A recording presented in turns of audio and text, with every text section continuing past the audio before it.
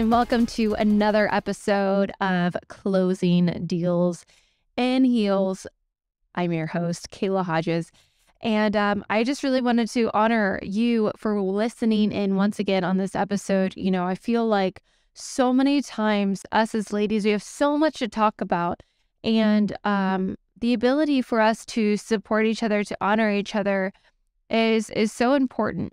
Throughout time, there's been so much issues between women. And growing up, I had such a hard difficulty getting along with girls. I remember being 8 years old and being at my church and having the mean girl clique group that never approved me, that I was never good enough, that I couldn't dress cool like them, I couldn't buy the cool white eyeshadow that they had, and I remember them having boobs before I did, and I just felt like there was nothing that I could ever do to be able to really fit in. Do you ever feel like that? Like where you feel like you couldn't fully fit in somewhere? The reason why I want to talk about this is because throughout the years, I started to learn how to get along with women, but for a very, very long time, I felt like I could not. Had so many issues around women, around feeling like I couldn't trust them, feeling like they were judging me or didn't really like me or being fake towards me. And this could possibly potentially be a problem, right? The whole intention here is to honor women. So how do you heal from that? How do you get to a place where at one point you feel like you couldn't trust women and now all you want to do is serve them?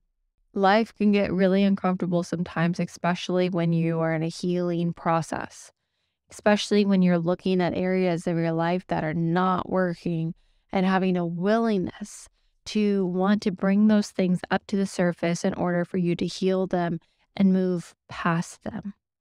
This is applicable in your life and sales, and if you're running your own business, as a mother, as a leader. It's applicable for you to be able to be the absolute best version of yourself, for you to be able to communicate with anybody regardless of what situation comes up, and for you to be able to feel like your past doesn't come back to haunt you every time you try to move forward with your life. I remember in high school, this one moment really changed my life forever. I'm in high school and I'm a freshman in high school and I am celebrating, Valentine's Day. And I remember that there was a boy across the street that I thought was so cute. And it's like after school, off through the bus, and like he comes upstairs and, we kiss, and like I thought I was messing around. We really weren't doing anything much, nothing too severe. And I remember the next day I go to school and 30 girls walk up to me in my cafeteria. 30 girls, literally 30 girls surrounding me, yelling at me. And one of the girls that were with these people was apparently this stupid boy's girlfriend. My God.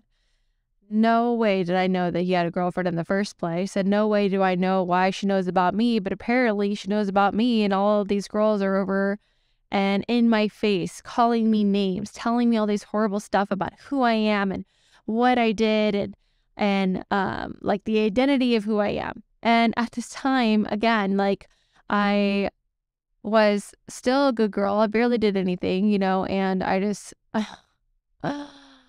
lost my faith in women empowerment that day.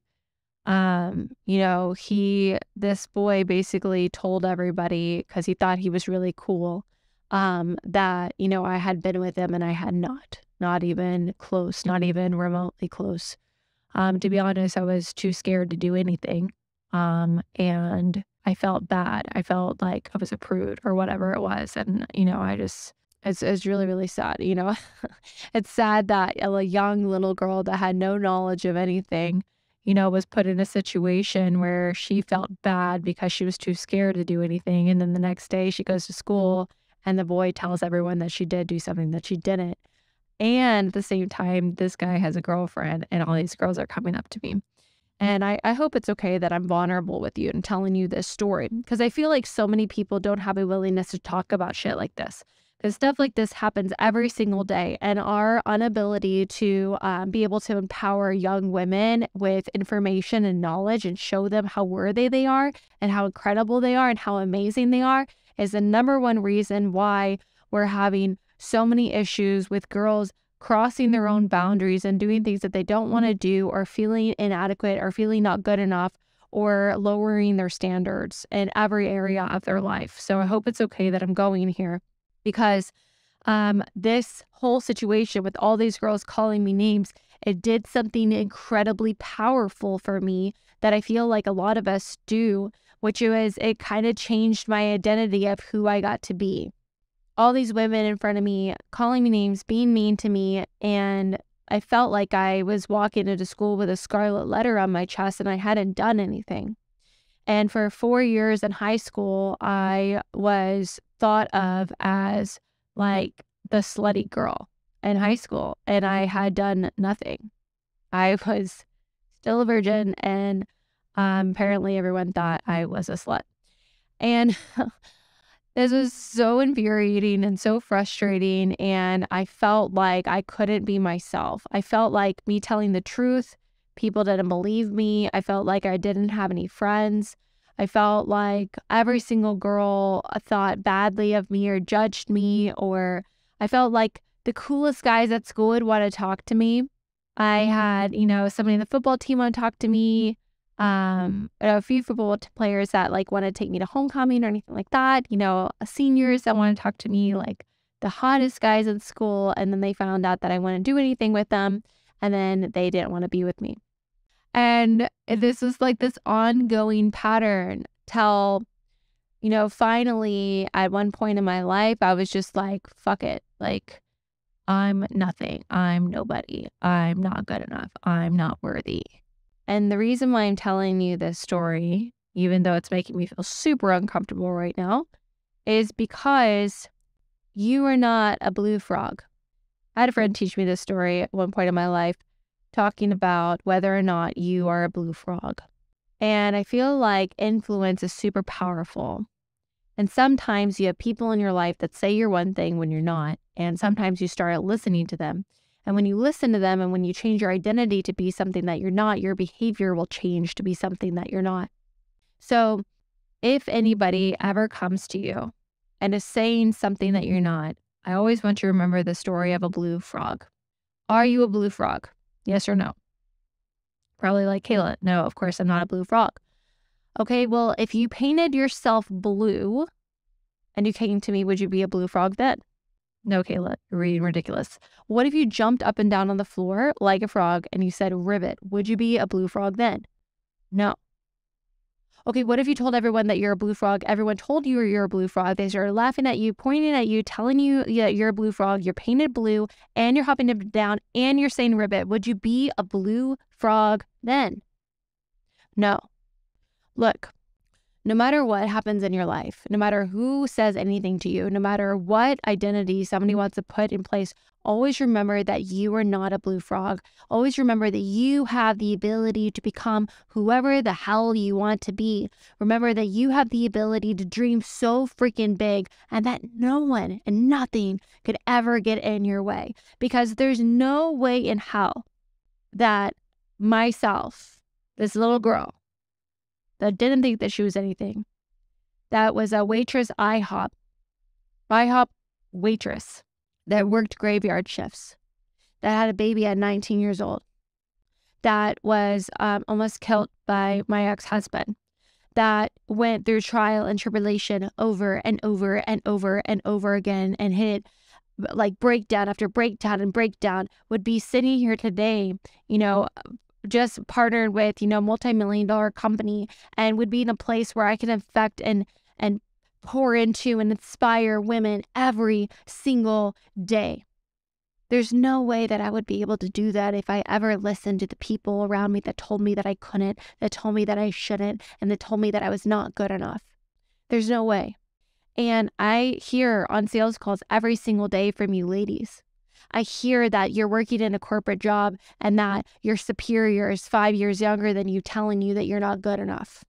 I hear that maybe your partner next to you at your firm is making more money than you and has less experience than you.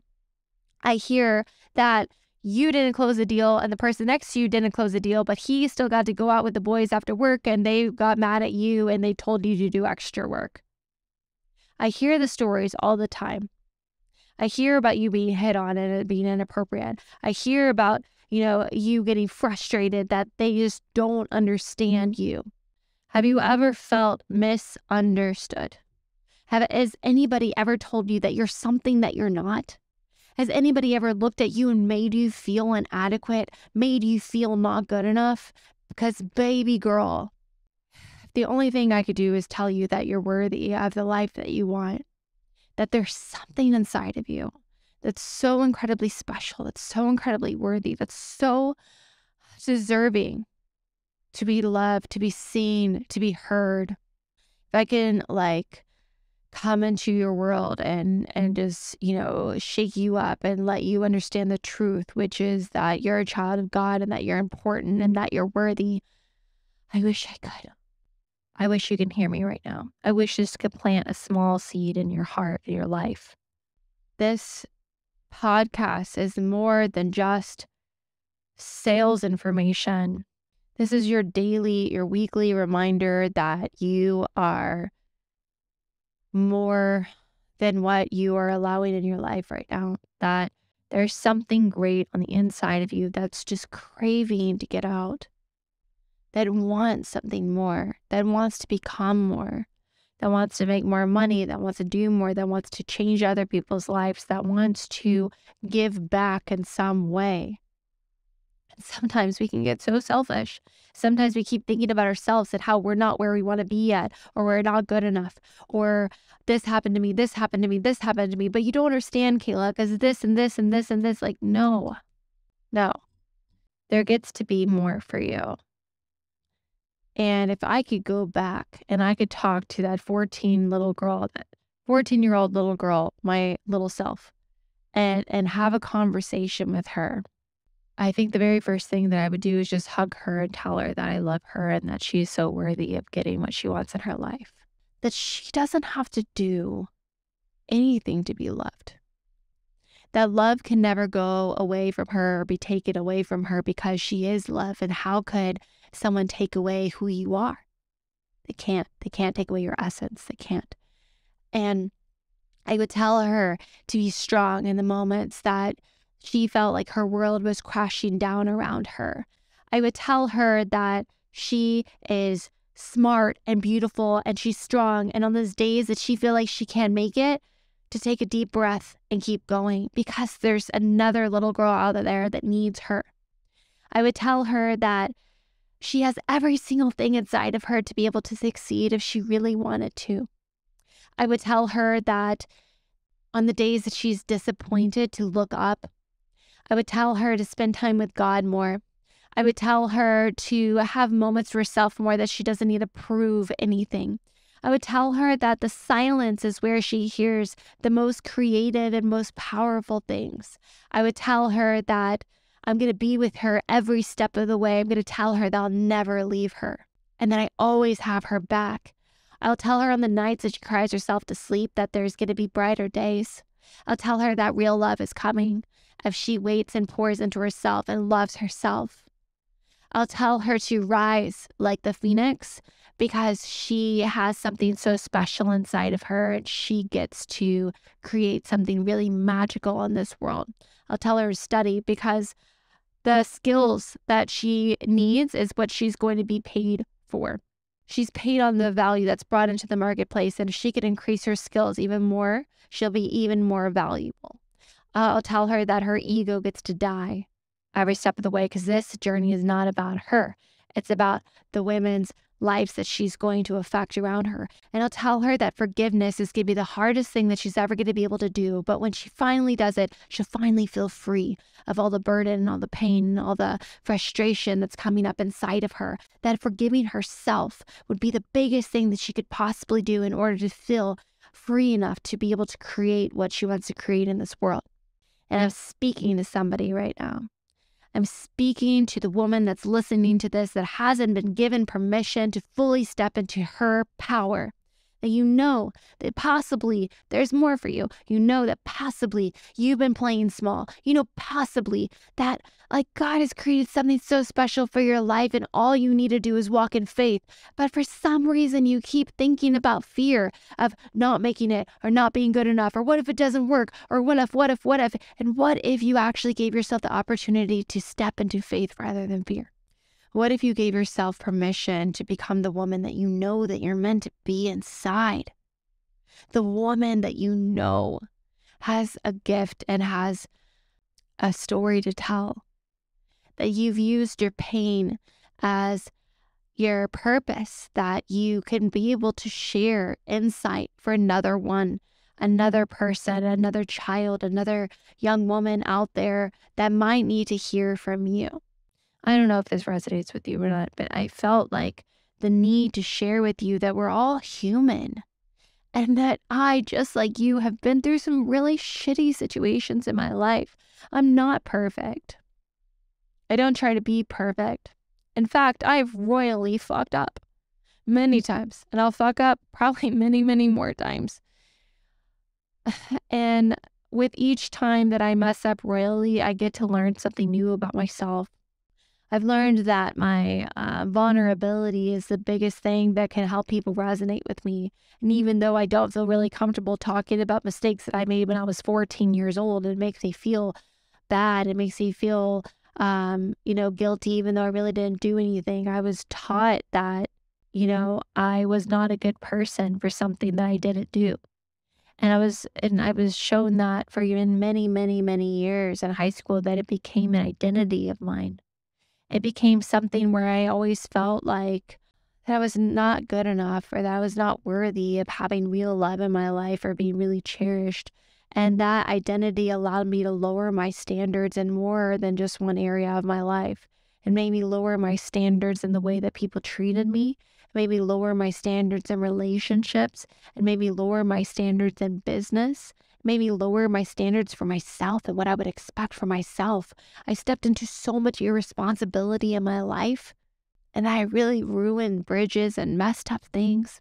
When you realize that your mission is bigger than you, it's the opportunity for you to grow up, the opportunity for you to take responsibility for all your crap, all your shit, and for you to start selflessly laying down your ego and allowing your mess, allowing your story, allowing your pain to purposefully serve whoever might possibly be listening, because I feel like I'm supposed to.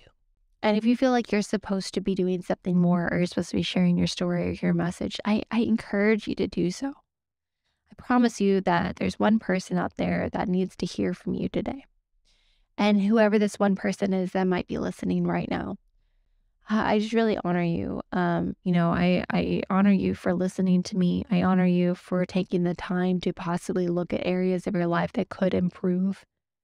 As a woman in business and sales and learning how to make money and maybe taking care of your family or whatever you're doing this for, like, I honor you for finding the time to want to grow.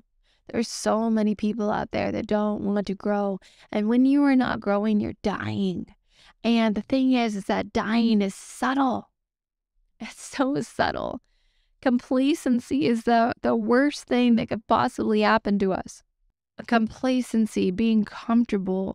You don't realize that you were in a prison until it's too late. What if you give yourself the opportunity to really live? What are you proud of yourself for today? What can you be proud of yourself for today? Just one thing today that you could be proud of yourself for, because progress makes you happy.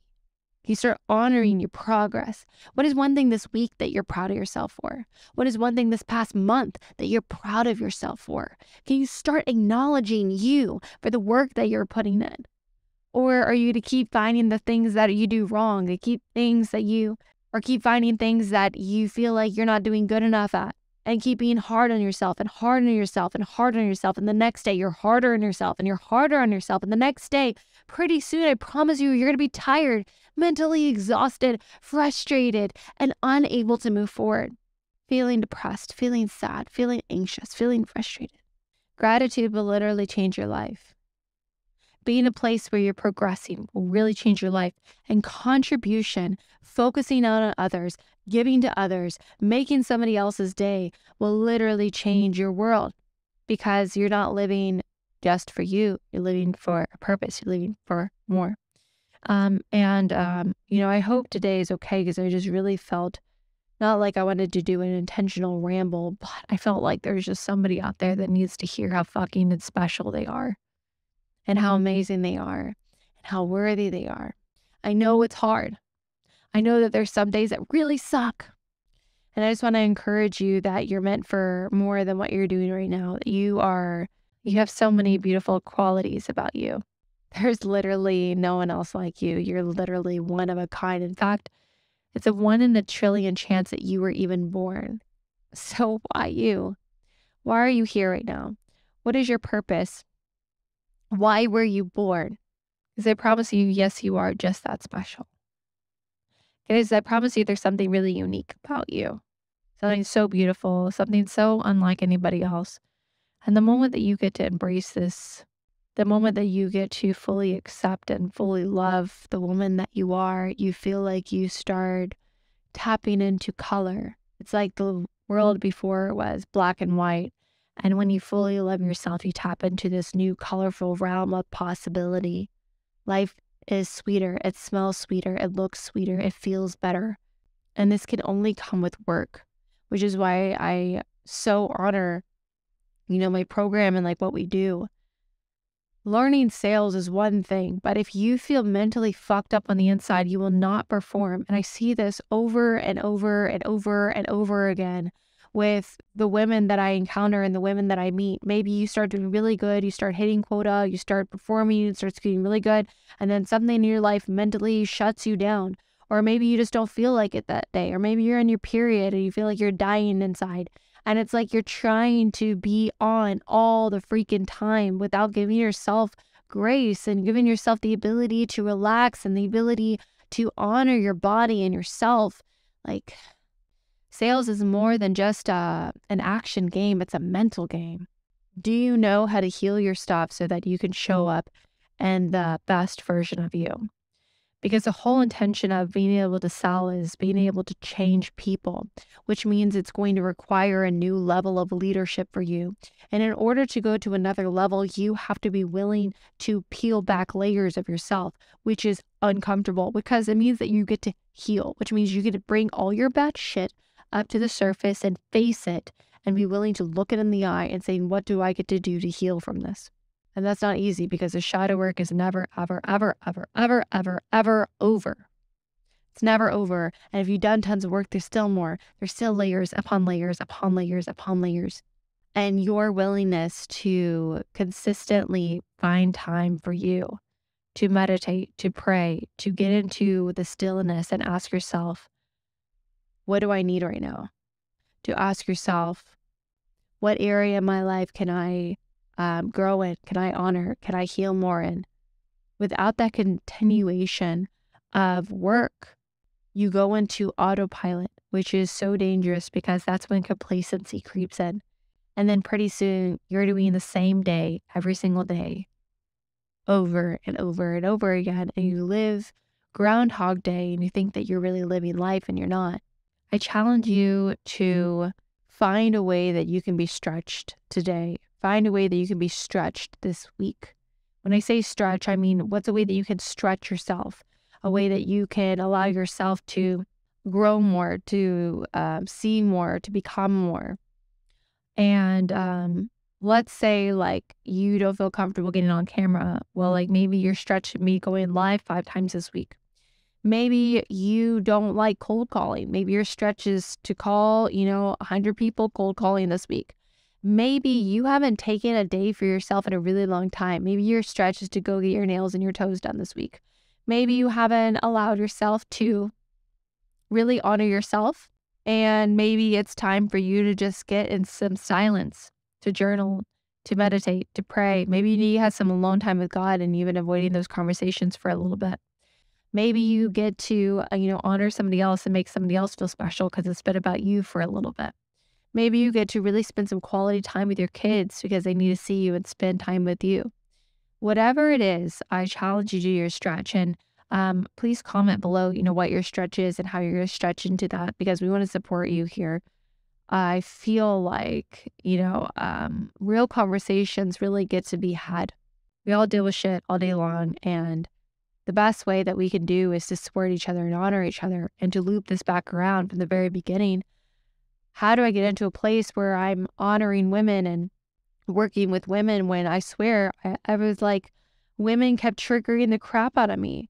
And it wasn't my fault. I mean, it was something that happened when I was 14 years old, but for some reason I just didn't trust women. I felt like they were going to lie to me or they were stab me in the back or they were going to all come up to me and be mean to me and I was never going to be good enough and yada, yada, yada, yada, And it wasn't until I started doing some intense, deep trauma healing around this area that I started being more open to it. Allowing myself to somatically move it out of my body. A lot of yelling, a lot of catharsis, a lot of crying, a lot of emotionally getting it out. And, trauma healing and therapy is really different. Therapy is more Western medicine. Trauma healing, somatically is more Eastern. So somatically, being able to physically move it out of your body, through yelling, through crying, through dancing, through movement, getting trauma, because trauma is stored in your cells scientifically 7 generations deep. So not only am I processing my trauma, but I'm processing my mother's and my grandmother's, and my grandmother's, all the way back 7 generations. And doing this deep work and months of this and being able to cry and pour my heart out and allow me to start reframing the way I perceived, women and the way that I started perceiving, their intentions with me. And again, this was not an easy thing to do. This was really, really hard, really, really difficult. But it allowed me to soften my heart to start seeing their greatness. Has a woman ever walked by you and make you feel uncomfortable inside? Maybe she's wearing a short dress and you're like, oh, or maybe like she just looked at you weird and you're like, oh, that girl's mean to me or whatever it is. Like all that's trauma. And so if anybody ever triggers you or you feel emotionally shut down, you're like, oh God, you get to look at that because that is your body telling you that you still have more healing to do. So what I would do is I would start, being around women, and if I felt like weird about it or it made me feel jealous or maybe feel like she didn't like me or whatever it is, I just sat with it for a second and I would look at her and I would ask myself the question, what's the masterpiece that I see in her? When I started humanizing her, when I started saying this woman in front of me has probably had a lot of bad days. She's probably had horrific days. She's probably had her heart broken before. She's probably been through the worst times, the best times. Maybe she's been in love before. And I started thinking about her life and the story that she had. And when I started humanizing this and when I started seeing the masterpiece that she is, it started making me feel like I could connect to her, like I could see her, like I can honor her. And when I did that, all my insecurities and all my ego of not being good enough or she didn't like me or being judged by her or whatever started melting away because I wasn't thinking about me anymore. I was thinking about her and honoring her. So interesting how this works. If you're constantly triggered by a certain type of person, can you see the magic in them? Can you see the masterpiece in them? Can you find the one great thing in them, the greatness in them? Can you allow yourself to do this? And the reason why this is so important is because if you're consistently triggered by people, they all have your power. I talk to my daughter about this all the time. Don't allow anybody to ever take your power away from you. What I mean by this is that you're walking around with all your balls of fire. Like you are like one fiery unit. And anytime somebody pisses you off, it's like you give them a little bit of your fire. Anyone frustrates you, give them a little bit of your fire. Let's say somebody cuts you off in traffic and you get mad, get a little bit of their fire. Oh, somebody looked at you weird. Oh, I don't know if they like me. You give a little bit of your fire. And by the end of you giving away all your power and all your fire, you're just like a little flame. If you could allow yourself to not emotionally give yourself away, to let things not emotionally bother you, for you to be able to process information, for you to be able to take a deep breath and say, hey, I'm going to let this go. Hey, this is not serving me. Hey, this frustration is not supporting me with what I'm trying to create here. Hey, this person said something mean to me, but I'm going to let it go. Hey, they're probably having a bad day, forgive and I'm free, letting that go. The more fire that you can keep, the more power that you can keep. And that means the more creative energy you have in order to create what you want. The more energy that you have to spend time with your kids, the more energy that you have in order to be able to get up in the morning, go to the gym, or whatever it is that you want to do. You are in control of your life. I should have never let those girls take all my power away in high school because it took me probably 5 or 6 years in order to get it back. But I didn't have the right tools in place then and like I have right now. Who in your life currently has your power? What situations currently have your power? And can you allow yourself in order to get your power back? Can you forgive and let them go? Can you forgive the situation and be free from it? Can you put up more boundaries for yourself to where you're not crossing your boundaries and giving away your energy and time when you really don't need to? You get to have every single thing that you want in your life. You're worthy of it all. I see you. I honor you. If you're still listening, I honor you as well. Sometimes I could be all over the place, but I feel like it's really important for us to talk about things that we don't normally talk about. Please make sure you're subscribed, with wherever you're listening, and share this podcast with a girlfriend that that would benefit from this. I really love to hear your feedback. Would love to hear any area in your life that you're personally struggling with, so that we can talk about that, so that we can give real insight on that. You are not alone. You deserve to have a support group. You deserve to have women around you that love you, that see you. And if you've ever struggled with women too, I completely understand where you're coming from. Just know that you get to have women in your corner that see you. You get to have a village. It takes a village. You don't get to do this alone. And you are worthy of calling in all the amazing, magical things that you want in your life. The money, the relationship, the health, the family, a close relationship with God. Whatever it is that you're craving right now, you're so, so freaking worthy of it. I love you. I'll see you in the next episode. Make sure you subscribe here, and I will see you soon, guys.